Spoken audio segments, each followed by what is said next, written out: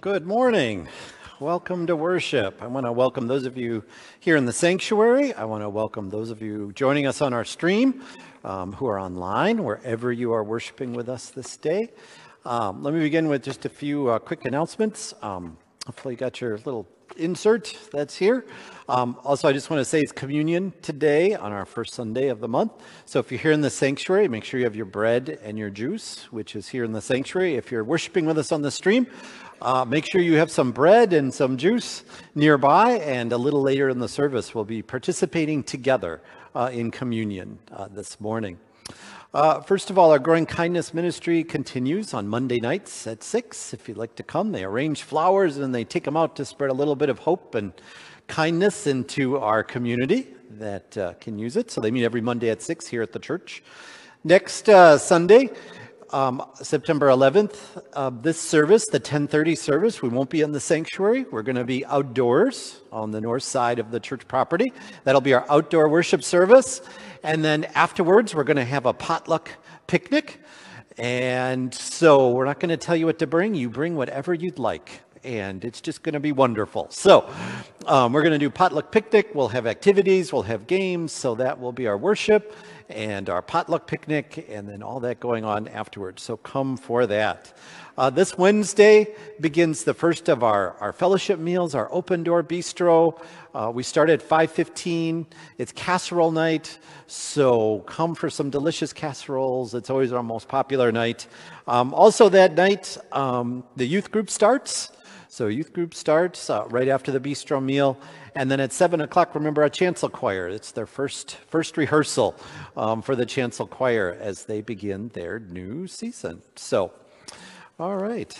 And also just one final announcement, the loose coin, any loose coins that are given today or throughout the month of September, the focus for this month will be on UMCOR, which is the United Methodist Council on Relief. So I want to invite you, if you're online, to use the comment section to say good morning. If you're in the sanctuary, turn and wave hello to someone, say good morning. I also encourage you, if you're here, to fill out the welcome card, or at the very least put your name, and if you have a prayer request, you can do that. Leave it in the plate as you leave.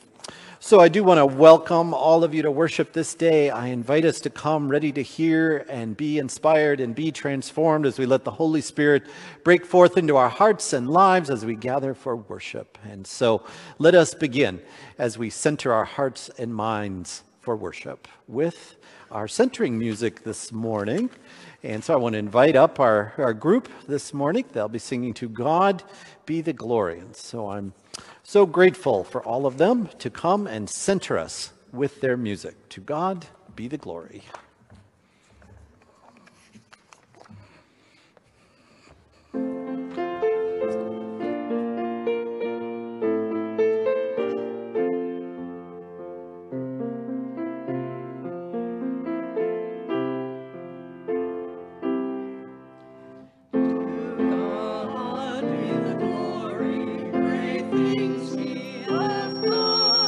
So loved he the world that he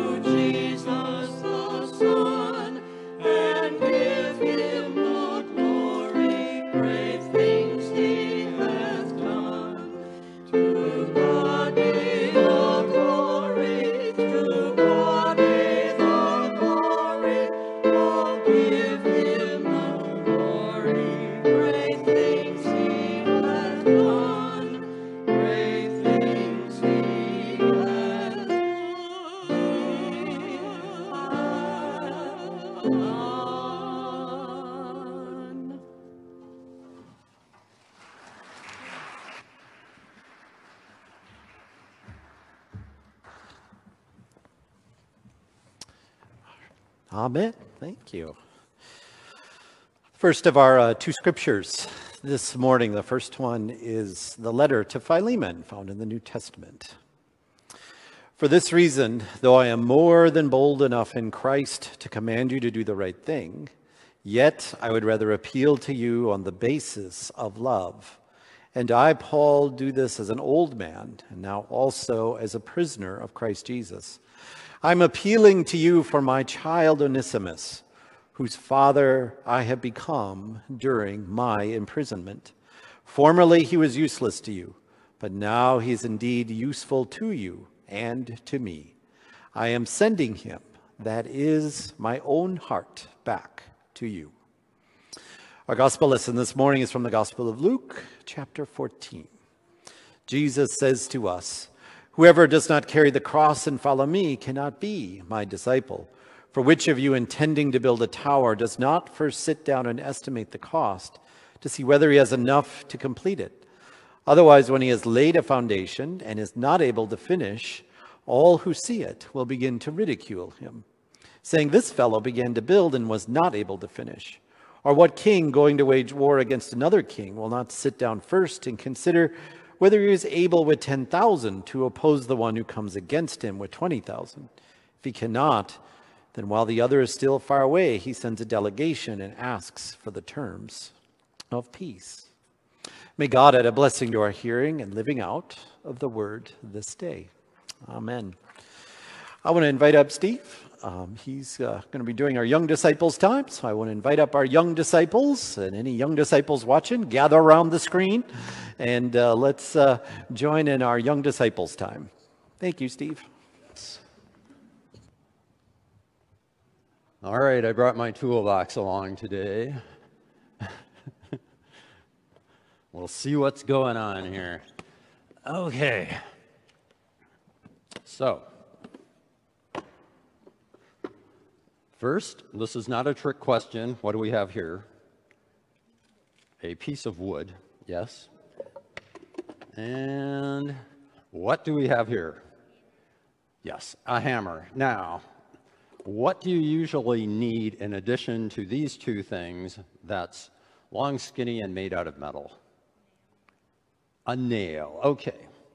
Looking in my toolbox, today I brought, unfortunately, a screw along. Now, yeah, I guess I probably should try this and see how this works. So hopefully not too noisy, but any predictions on how successful I'm going to be?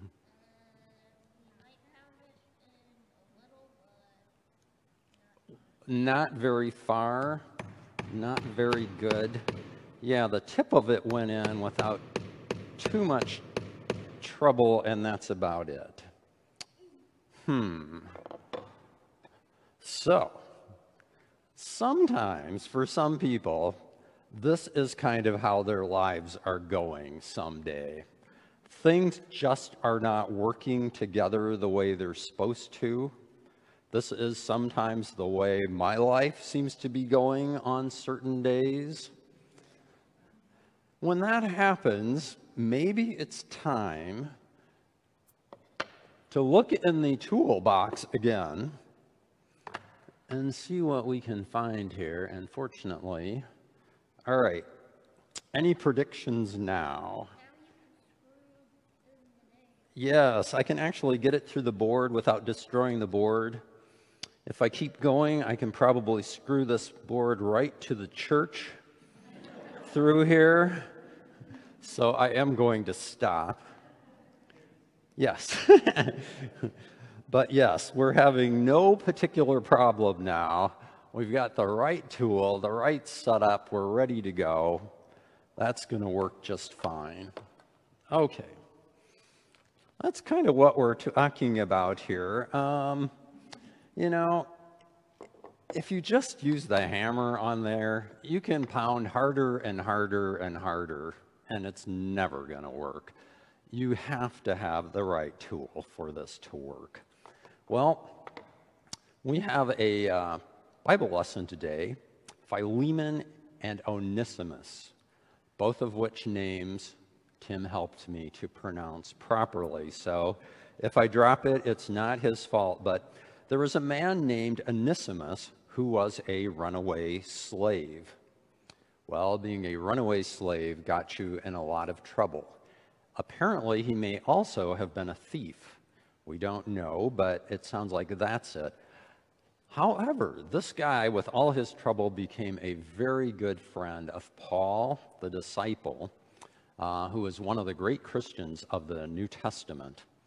And Paul wrote a letter to another friend of his, Philemon, who owned this runaway slave. One interesting thing about the book of Philemon is, even though it's a book of the Bible, that's all of it. It fits on just 2 sides of the piece of paper. I looked, you can put it in as Philemon chapter 1, but you really don't even need that. There is just only the 1 chapter, so you can put the verses. But it's an interesting story because we don't get a direct answer on what happened. This is Paul's like, would you please consider my friend Onesimus, who I know has run away, who I know may have stolen some things from you. Here's what I'd like to request. Could you just set him free and let him stay here with me and help with preaching the gospel to people? And the amazing thing is, we have every reason to believe that's exactly what happened. So this is kind of a story about second chances for people. A little different than this, but Philemon, basically was in a lot of trouble, and he was given a chance to completely change his life and become a great champion of the gospel and to help Paul. All right. If you would join me for a prayer. Dear God, thank you for giving us another chance when we make mistakes. Thank you for helping us to change and guiding us back in the right direction. And all God's children said, okay, thank you.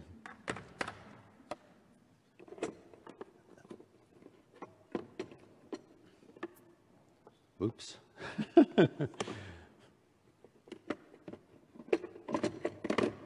There, it does fit. Okay.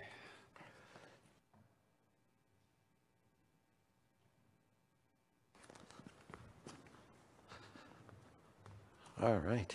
Thank you.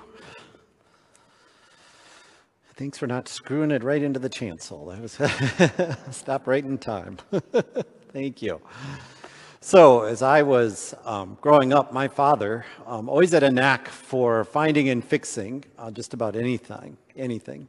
So anytime something broke, I would go to my dad, and before I knew it, he would have it fixed. And especially with bicycles. So I'm the youngest in a family of 4. I have 3 older brothers, and so if anybody here is a youngest in a family, what you know is you never get anything new as the baby of the family, right? Every single thing you own and wear, literally wear, is a hand-me-down, right? Everything comes to you from those who are older. And so that happened with everything, and especially happened with bikes. So my brothers would get bikes, and then they'd outgrow them, and then they'd be like, well, we'll give it to Tim. They'd often say, we'll give it to little Timmy. He'll get the bike. So anyway, my brothers rode them hard, so it seemed like every week I was coming to my dad with another problem with the bike. And to me, these bikes were completely useless. In fact, I would always say, why do I have to have these bikes? They're just so completely useless. They don't work. But that useless bike in the hands of my dad with some duct tape and some screws and a lot of ingenuity became useful again. Of course, we all know that with just a little bit of duct tape, anything can be useful again, right? I mean, isn't that the truth in life? But does that work on people too? Can people be made whole with just a little strategic bit of spiritual duct tape put in the right place? Can we find meaning and usefulness in our lives with just the right turn of a screwdriver? No, even duct tape and screwdrivers have their limitations, I'm sorry to say. There is, however, something that can indeed help us, that can heal our hurts, that can turn our lives around, give us focus and purpose and meaning, and help us to see just how really useful we are. And that's our faith and our relationship with Jesus. So it did that for a runaway slave named Onesimus. It did that for Philemon. It did that for Paul. And you know what? It does it for all of us today. So the book of Philemon is very interesting. You heard Steve talk a little bit about it. It is not really a book. It is a letter. It's unlike anything that Paul wrote. Oftentimes Paul would write to churches. He would write to communities. And he'd be instructing them and imparting wisdom to these communities.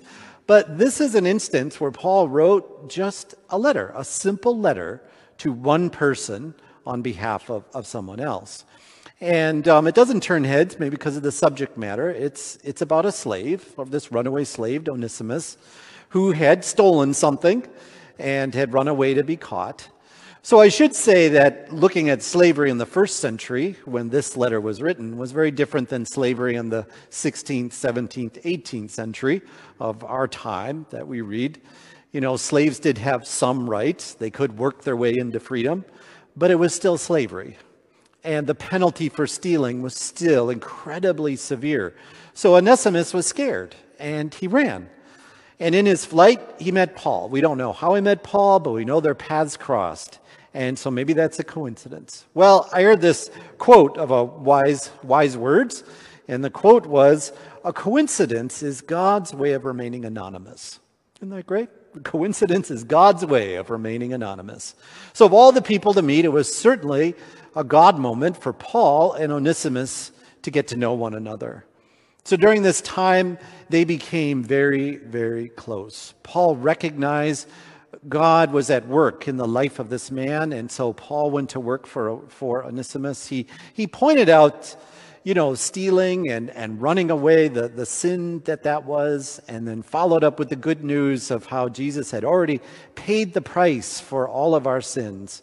And as a result, we know from the letter that Onesimus was not only converted to the faith, not only became a disciple of Christ, but he also became an incredibly trusted and reliable helper to Paul, who at this point was on house arrest and had gotten pretty old. Paul's near the end of his life. He's needing lots of help, and Onesimus is there to help him. And so now this runaway slave is living up to his name. The name Onesimus, believe it or not, again, another God moment, the name Onesimus literally means useful. That's what his name means. So Paul writes this letter. That's all the back. He writes this letter to Philemon, saying that Onesimus is more than a slave now. He's a fellow brother in Christ. And so now he's sending him back to Philemon to forgive and to free, despite what wrong he's done. So Paul writes these words. So hear about the love and the care he has for Onesimus and the way he's reaching out to Philemon. He's saying, I'm sending him that is my own heart back to you. I wanted to keep him with me so that he might be of service to me in your place during my imprisonment for the gospel. But I preferred to do nothing without your consent, in order that your good deed might be voluntary and not forced. Perhaps this is the reason he was separated from you for a while, so that you might have him back forever, no longer a slave, but rather a beloved brother. And then Paul finishes with these words. Formerly he was useless to you, but now he is indeed useful to both you and me. However, in writing this letter, Paul's also letting Philemon know that he has a problem. So what's the problem? It's this. If we take Jesus seriously, if we take the teachings and the life and the death and the resurrection of Jesus seriously, we will see Jesus at work changing the world, changing lives. And Jesus wants us, calls us to participate in his work of changing the world and changing lives with him. But doing this is going to be very hard, because changing the world means we accept the reality that first and foremost, we need to be changed. We need to change some of our assumptions, change everything that we thought we could take for granted in the world. So for example, Philemon and Onesimus. One is a slave owner, one is a slave. Now they are both baptized brothers in Christ. They worship the same God. They receive the same gift of the Holy Spirit. They are nourished by the same communion, bread and wine, in many subtle and really not very subtle ways. Paul's message to Philemon is clear. If you, Philemon, take Jesus seriously, you have to change. You have to change the way you treat people, starting with Onesimus. We can no longer see anyone as useless or beneath us. We have to get rid of all of our labels, our beliefs that certain people are undeserving of grace without needing a word of hope. And this could be a problem. The whole economic structure of the ancient world in the first century was built on slavery. Everyone's livelihood depended on it one way or another, and Jesus came and he turns that whole system upside down. Because once a slave and a slave owner become siblings in Christ, everything has to change. How can one be owned by the other? That's Paul's argument to Philemon. So take, for example, our gospel reading from Luke. So before the part that I read, there's this really difficult teaching from Jesus, where Jesus says these words. He says, you can't follow me unless you hate your father and mother, your spouse and children, and your whole life. Then he goes on through there to say, you have to pick up your cross and renounce all your possessions. Now, it should be noted that when Jesus uses the word hate, and he says, hate our families, we kind of run into a translation problem with the text. Jesus often spoke, and he very often taught in what we call hyperbole, which is a very fancy word that means he used exaggerated statements that would shock and provoke thought. In fact, the Greek word that Jesus uses, what it means is you have to love me first, love me fully, and then all your other love flows from that. Some scholars say that the Greek words are all about a relationship priority. So here's a simple fact of life, that what we worship, what we're in relationship with, what we make our priority, we very often become. So if we worship money, because all that means is we just make money the most important thing in our life, right? Obtaining it, acquiring it, everything. If we worship money, if that's our relationship, we will become greedy. If we worship stuff, if all we want is more and more and more stuff, we will become materialistic. If we worship relationships, like we need others' approval, we can't take a step without needing others' approval, we will become insecure. But if we come to worship and be in relationship with our Savior, who calls us to forgive endlessly and love radically and hope eternally and work for peace continually, then over time we change. We become those things daily in our everyday life. So Philemon quickly discovered, once he took this love of Jesus seriously, and he stopped playing around with it. But once he took the love of Jesus seriously, his whole life, his whole economic and social world was turned around and upside down. Because now his servant, and think of this, his servant who had stolen from him, who had betrayed his trust, was now his brother in Christ. More than that, he needed to forgive him and free him, because he is valuable and he is useful. However, what do we do in our day-to-day life when we're around someone that we don't particularly care for? This is where our faith, where the rubber meets the road with our faith, with being a disciple of Christ, because you have a choice, right? You can either be with them and be in relationship with them, or we can ignore them, right? We could dismiss them, we could brush them aside. In our modern language, we have a new word. We talk about canceling people, right? We could cancel them. But the radical love of Jesus creates problems because this person is a sibling in Christ. They are a child of God. And we are called to treat them the way Jesus would treat them as we hear the words of the Sermon on the Mount echoing through the ages, touching our hearts and souls, as Jesus said, do unto others as you would have them do unto you. When we consider ourselves useless, or we consider others useless, and we don't live up to this life-changing love of Christ in our lives, putting that first, it causes problems, and it should cause problems. 400 years ago, the first Africans came to the New World, brought here against their will, brought on vast ships across the sea. They landed at a place that was called Point Comfort, which we now call Hampton, Virginia. They came to this land as slaves, as pure property, who could never work their way to freedom, by the way. Think how different our nation's history would have gone if someone from the very beginning had stood up and said, we cannot treat these people as property and as slaves. We must instead treat them as children of God, as siblings in Christ. When Irish immigrants came, my last name's O'Brien, so I hear lots about my Irish roots. When Irish immigrants came to this country, they faced violent persecution in the cities of the Northeast. When Italians and Poles came here, they faced racial and cultural hatreds. What about our current refugees and immigrants? Our congregation is doing all we can, striving to be lights to the refugees who are here, particularly our own family from Syria, who we've really fallen in love with. But you know what? Not everybody has this experience, and our group hears the stories of those who are refugees in our country who don't receive the same treatment that our people are getting as we are extending the love and care of Christ. Today, human trafficking continues. Young people are seized, their lives are stolen, hundreds and hundreds of thousands of them. Doesn't Christ want us to have a problem with this? Isn't Christ demanding that we treat children at the border the way we would treat Christ?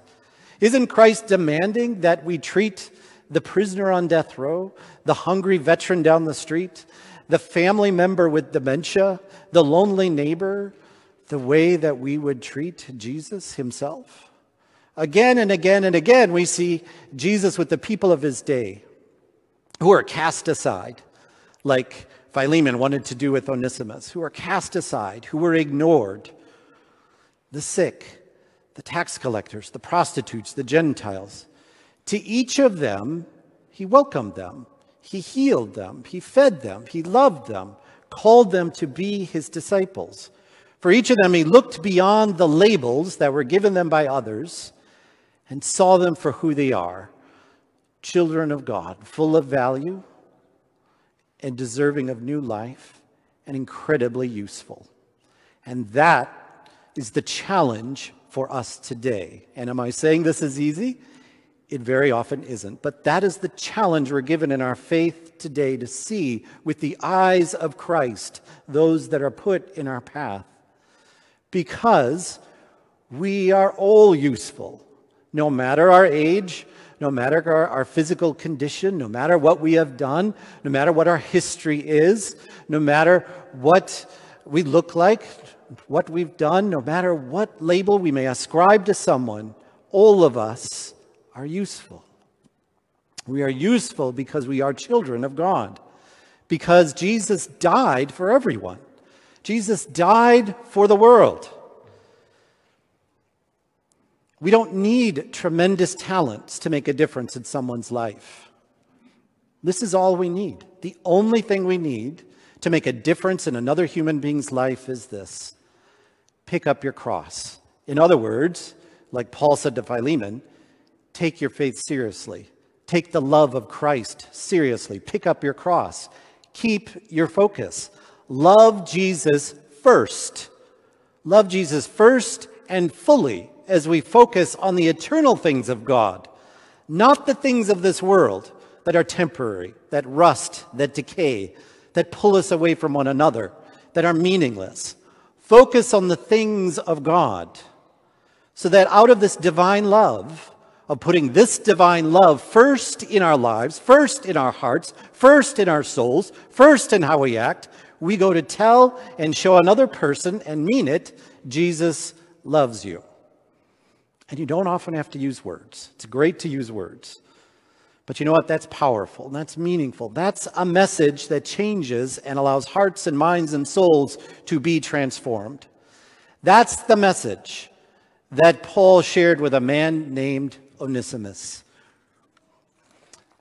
and it changed his entire life. If we take him seriously, if we take Jesus and the gospel and his life and his death and his resurrection seriously, we will be challenged, all of us, but we will also be given amazing opportunities to be strengthened, to continue his work in our world, where every time we gather in community, whether we're here in person or we're online, but where we gather in community, we are nourished in our faith through the body and the blood of Christ that connects us together. Because in this time when we come to the table, what we're doing is we're saying, yes, Jesus, I put your love first in my life. So as a child, I always look forward to helping my dad fix bicycles. It was neat to see how an old bike would not be useless. How indeed I was always proved wrong by my dad. And yes, these bikes with their dings and dent that were not perfect still had a lot of life left in them and still had a lot of use left in them. And that is what our faith reveals. And that is what I want to challenge each one of us today to realize. We are not perfect. The people we meet in our lives are not perfect. But through the grace of Jesus Christ, we are all useful tools and vessels and servants of a perfect love, of Christ's love. So let us go forward boldly and joyfully with the work and the challenges that God has sent in front of us. No matter what our life is like, let us go forward to use all of our gifts, all of our skills, all of our blessings of God to love this world completely and fully as we together break down the walls in front of us and bring forth the kingdom of God and the kingdom of hope for all. May it be so, friends. Amen. Amen. Let us join in response with our hymn, Christ Has Broken Down the Wall. It will be on the screen, or otherwise it's in the green hymnal. Let's join in song, Christ Has Broken Down the Wall.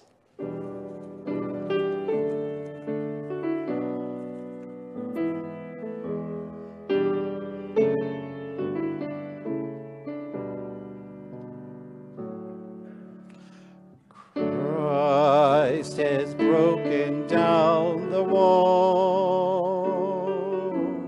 Christ has broken down the wall. Let us join our hearts as one. Christ has broken down the wall. We're accepted as we are. We're accepted as we are. Through God's love, all is reconciled. We're accepted as we are. Cast aside your doubts and fear. Cast aside your doubts and fear. Peace and love freely offered here. Cast aside your doubts and fear. We will tear down the wall. We will tear down every wall. God has called us one and all. Christ has broken down the wall. Amen. So let us come to join in prayer as we are connected together. And so I want to invite those who are online to use the comment section to put on any joys or any concerns that you may have this morning. And I have some prayers here that I'm going to share. And then I will invite any that are gathered here in person to lift up your joys and lift up your concerns. So let me just get here. All right. So again, I will, now I'm online. All right, this is how we're going to be connected together this morning, no matter where we're worshiped. So again, if you're online, just use the comment section to put any of the prayers that you have. But let me start with the ones from this morning's, from the early service, and those that were called in. So prayers for Mary and Bob and Mike, who are known to George Davidson, each of them struggling with some health issues, and they would like some prayers. I see that Mary Landreth's joining us. She's not here in person anymore, but she's still watching us. And so I know she has prayers for Tom and Carol Rogers, especially for Tom, who continues to be in Wisconsin Rapids Health Center. So prayers for him, prayers for Pat Doherty and Lois Kiddo on this day. Prayers for Jim and Julie Cormack with their health issues, especially for Jim, who's in hospice care, and so prayers for him. Prayers for Rick, who's a friend of Dave and Melanie, as he recovers from his stroke. Prayers for Larry Iverson's older sister, who's been in the hospital for a week. She is getting better, but some prayers of continued recovery for Larry's sister. Prayers for peace in our world, wherever that is needed. This morning there was a prayer for the children of Ukraine as they go back to school. Because in many parts of the country, they're going back to school while shells are still falling and the war is continuing. And so prayers for these children who are trying to get back to a normal life in the midst of a war, and prayers for peace there.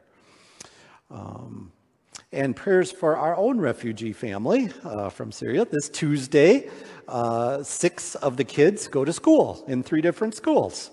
And so, you know, our kids do not know English all that well, but they are going. The ESL department here at the school district is amazing, and they're doing great work, and I know they'll learn English before you know it. But we have to get all of them off to school, and we're going to be walking with them or taking them to bus stops. And so just prayers for our family. They've been here for 3 weeks. Again, refugees from Syria. And we are just extending Christ's light and love to them to help them be settled here in our community. So continued prayers for that family. Prayers for John and Melanie Wiltsey and their family. Several of their family members are in the hospital recently, and so just prayers for them with their family in this time. All right. Let me do some prayers that are here.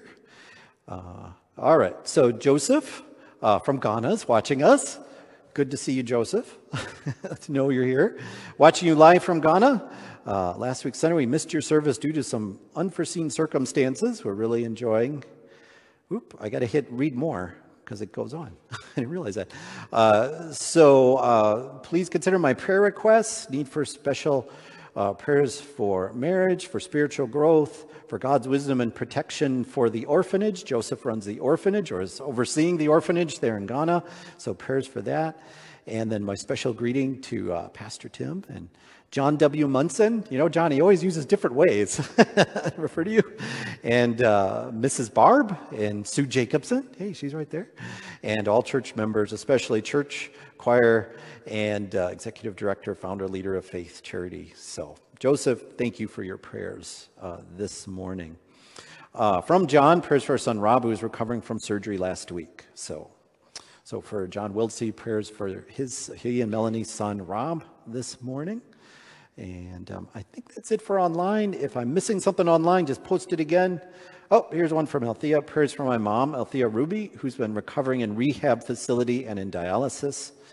Mary Landreth, prayers for our safe trip home tomorrow. We had a great time. I believe she's in Tennessee, if I'm not mistaken. So prayers for Mary Landreth for her safe trip home tomorrow, and then for Althea Ruby. So thank you for those of you online putting your prayers. This is the way we're connected, no matter where we are worshiping. I appreciate that.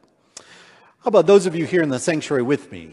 Any prayers or joys? We'll start with Barb, and Yvonne's going to give you a mic so that we can hear you, and more importantly, those online can hear you. So Barb. My dear friend over in Plymouth, Peggy, is going to be having surgery again for some more tumors in her leg on September 12th. So keep her in your prayers, please. All right. Prayers for Peggy for healing. And then with Mary. I have two actually this morning. One is a joy.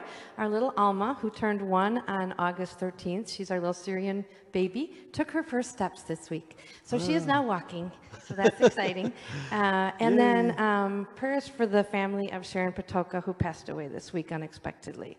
So they just lost their dad a couple of years ago, and now they lost mom. And so the boys and grandsons are needing to adjust now with no parents. So thank you. All right. So prayers for that family in the midst of their loss, and a prayer of joy for our Syrian family and for little baby Alma, who we celebrated her, but we got to celebrate her 1-year birthday, and now she's walking. So that's a great joy. Audra. So your cousin Lisa's grandson, we've been praying for him, Jameson. He was born premature and could not gain weight in and out of the hospital. As of today, he's 7 pounds, 1 ounce, and so he's doing so much better. Keep praying for him, please, and for the family. All right. So for my cousin Lisa and for their little one and getting stronger. So we pray for continued healing there. All right. Marianne. I have a prayer request for my very best friend for 79 years who is taking on a new journey in her life. She's moving to North Carolina, so she's near her daughter, and I want prayers for her that she can find friends and be happy there. All right. Also, I've got prayer of thanks for everybody that wished us well when Glenn was in the hospital, and he still has a recovery, but prayers for that. All right. So a great joy to see Glenn here out of the hospital and getting better, but he's on a journey of recovery. Healing is never it's always a journey. So continued prayers for healing and strength for Glenn, and prayers for your friend of 79 years who begins a new chapter in their life moving to North Carolina. We pray for them this morning. Over here with Maggie.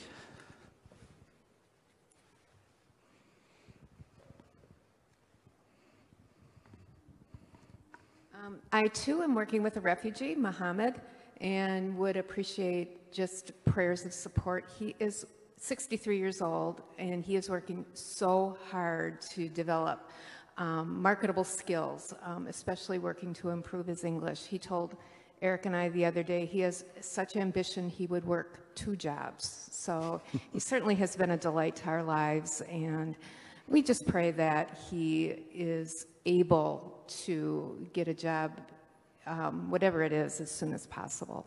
All right. Our prayers for Mohammed, your team's refugee, and prayers for Mohammed as he, works on a lot of skills and wants to work, and that's great. So we pray for Mohammed this day and the opportunities for him. Other prayers this morning, joys that you have or concerns? All right. Well, let us bring all these prayers. Whether you voiced them or not, it doesn't matter. We all come with joys. We all come with things that we are blessed by and blessed with.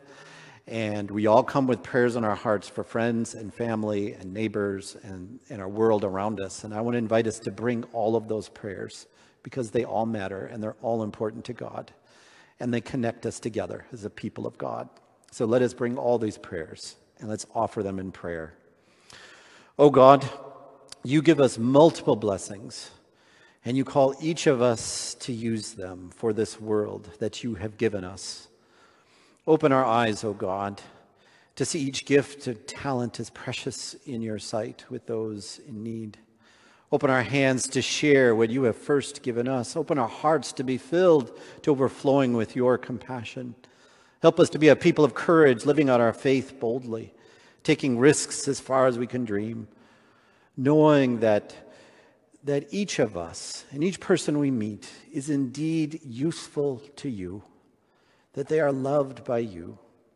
Help us to know that on the path of life, none of us journey alone, for you are with us in times of joy and times of hurt and struggle. So now we come as a people of prayers. We pray for those in need in our families, in our church, in our community, in our nation, in our world. We rejoice with those who have joys this day, those that are with family or friends, celebrating momentous events, maybe birthdays or anniversaries.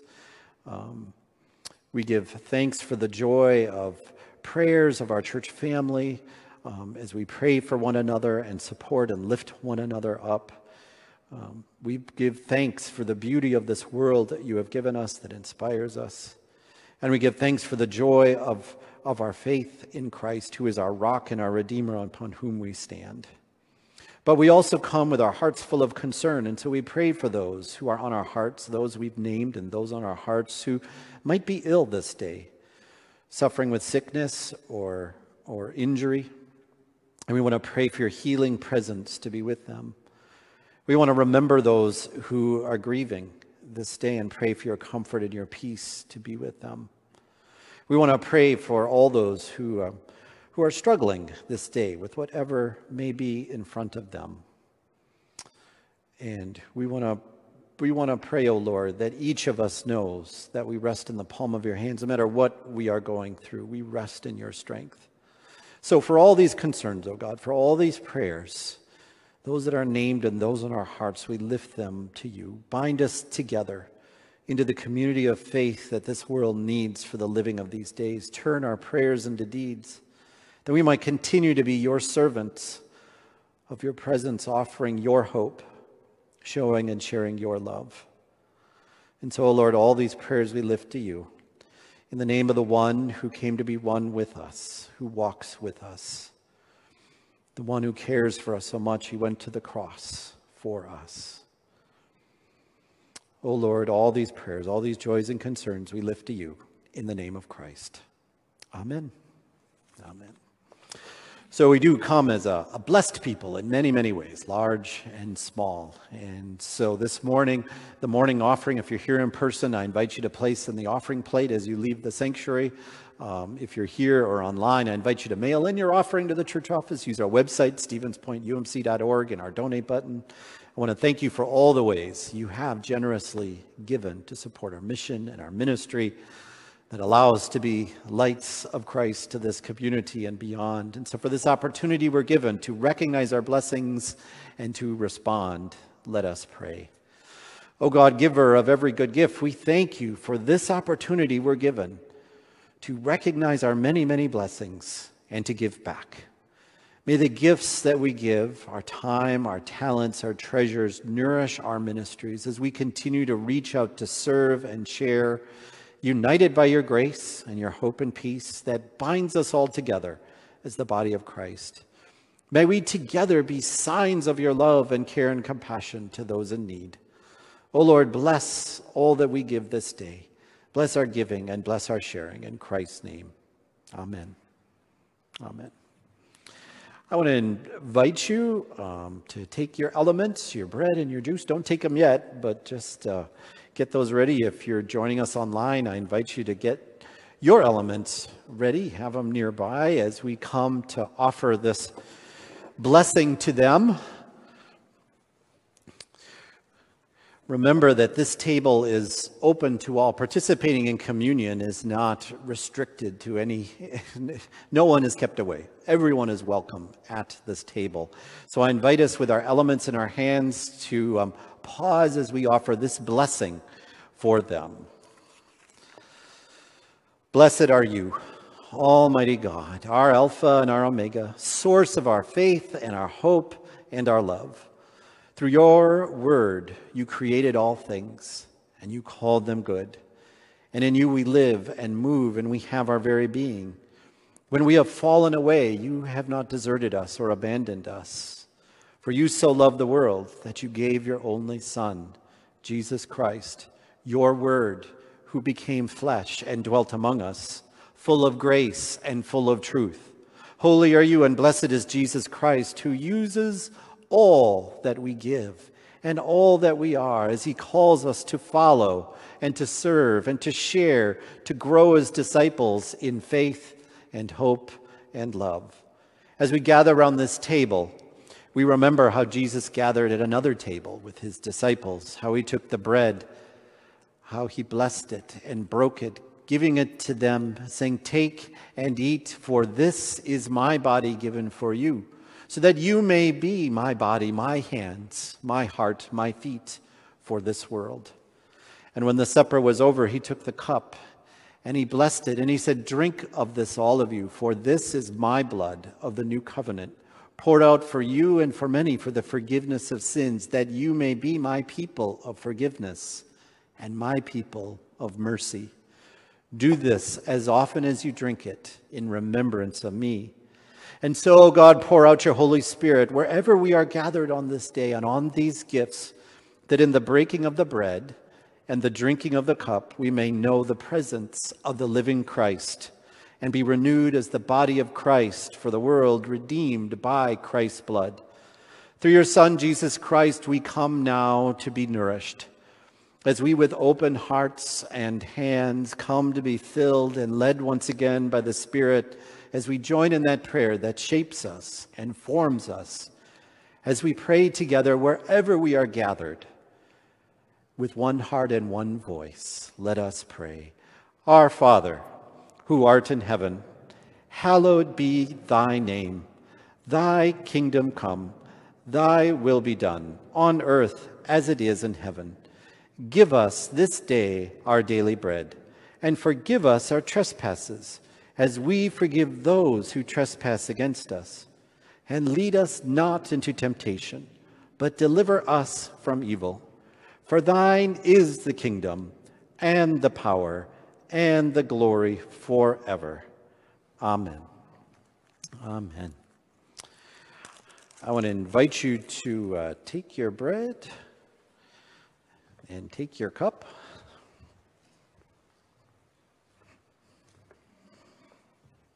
So first, the bread, the body of Christ given for us all.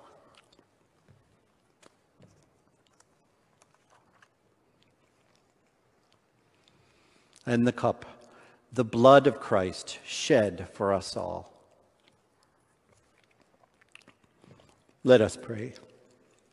Oh God, thank you for this time, this opportunity to come to this table where all are welcomed and all are received, to come to this table, to have our eyes and our hearts and our hands opened, to realize that we are indeed your useful servants and vessels, to be filled with your love that we may pour that forth on to this world.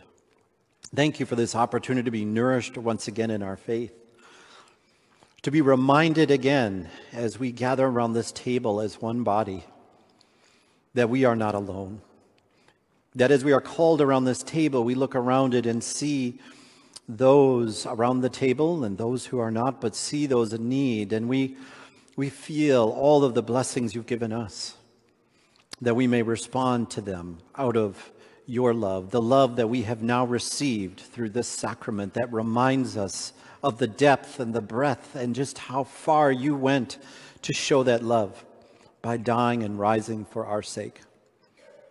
Our Lord, thank you for this. Thank you for this great gift that we have now received. Let us treasure it. Let us live out this love and grace and hope in all that we do and in all that we say and all the ways we act as we depart from this table. In Christ's name we pray. Amen. I want to invite you to join in our closing song, 2129, I've Decided to Follow Jesus. Let's join in song.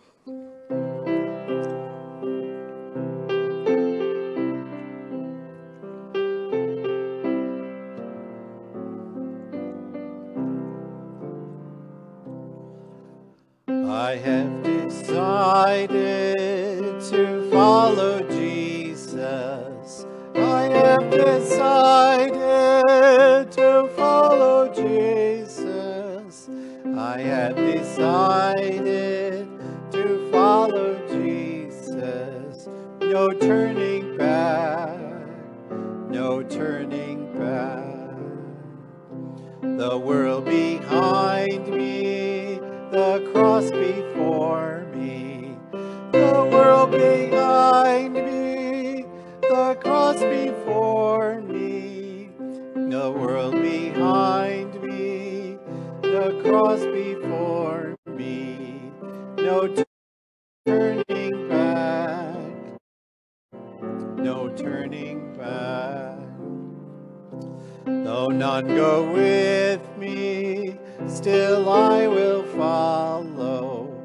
Though none go with me, still I will follow. Though none go with me, still I will follow. No turning back, no turning back. So let's go forward this day in faith, living in hope, sharing God's love. Let us go this day, all of us, to spread words of kindness, live lives of peace, caring compassionately, serving graciously, praying unceasingly in all that we do. Go in peace, friends, till we gather again. Amen. As we close our service with our postlude.